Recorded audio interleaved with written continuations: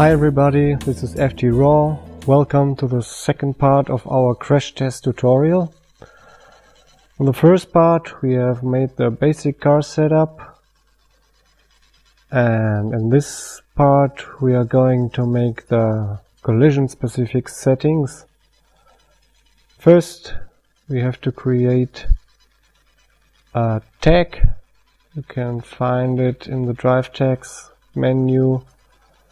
The crash box. The crash box tag is only available if you have bought the crash box add-on. As soon as you have assigned this tag, you will find a new panel here called collision. First is the collision detection shape. This shape is used for collision detection with other cars or obstacles, so we can let the software create it. Push create.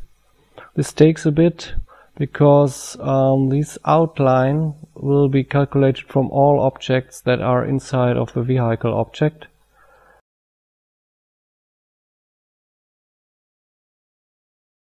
Now the shape is ready. And let's take a look on it. We can make object invisible, and here is a new group called collision. And there you find the shape, and this is the automatically calculated outline of the car. I will make the body invisible so that we can see the other elements used for collision. So next we have the crumple zone. The crumple zone is this area between the green box and the outline, and this area will be deformed during an impact, and when it's deformed it absorbs some energy of the impact. And here you see some values that you can set. And the important value is this maximum force value. This defines the rigidity of the crumple zone. So if you set high values, the crumple zone will be very stiff. So you have to set this value according to what you want to achieve with your animation.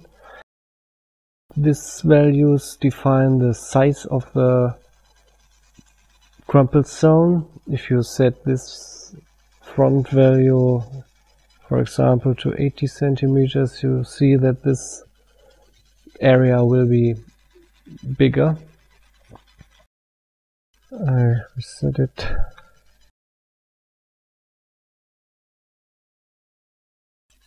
Here you see a force curve. This curve defines the behavior of the crumple zone during the impact. Let me show you some other curves, maybe this one. In this case, the crumple zone will be deformed very quickly, and the rigidity increases very late, whereas this liner gives a constant increasing of counter force. In most cases the default values are very good. The size of the deformation zone, of the crumple zone, you can set it, but the other values are good as they are. The next is the behavior at impact. Here you can define what the car should do after or in the moment of the impact, and these default values are suited for a normal driver who will brake and the car and try to stop the car, whereas if you have for instance a stock car race driver, you will not brake if someone touches him, so you would say none. This is that he will keep on pressing the throttle pedal. For our animation, it's the best to idle. This means that that the throttle pedal will be released, and this for about 4 seconds. Okay, these are the basic collision parameters. So now it's time for a first test. We need, at first we need a route, as always. You know it already. Create it here. Add a speed point. Set the speed value to 100 kph. This will be the value we need for the animation. And I set this grip value to 70% because I want that the car bounces a little bit after it crashes on the obstacle. And if the grip is too high, the tires will prevent this. Okay, let's see. The route is too short, I think, yes. So go to the point mode and set this value to 5000 centimeters or 50 meters. Next we need a collision box. It's a cube, it's a rigid body. We can use the function here to create this cube.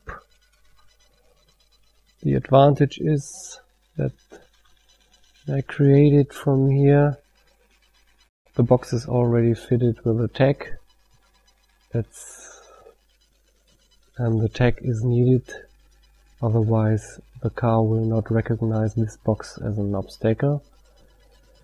So, one word to this crash box tag. As you can see here, there are almost no parameters, just the output panel gives you some possibilities to get values. So you can get the force and the force point where the crash occurs, and you can put it via Espresso, for example, into the dynamic system of Cinema 4D. Okay, let's place it a bit far away. Okay, let's position here. A bit closer. And I will set it here, left side, as it would be in the animation. Yes, that's all. You can start the animation and see what happens. Okay, let's take a look at the result. This dotted yellow outline is internally used to detect collisions and to calculate the deformations of the crumple zone. It is resetted every time you run the simulation from startup by scanning the shape spline you've assigned. You can also see, let's zoom a bit, that this front wheel has been moved backwards. The car is now colored in red. That shows you that it's not able to drive anymore. A total damage for the insurance. So if you make animations with car crashes, you can always see which cars are totally damaged and cannot drive anymore. We can also see that the deformation has stopped here at the inner undeformable core. That's colored also in red now.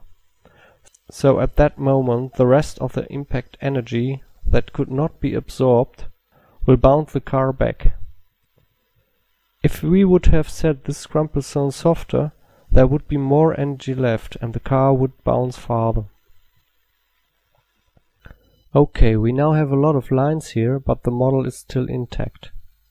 I guess you want to know how we get these damages on the car shape. And this is exactly the topic of the next part. See you!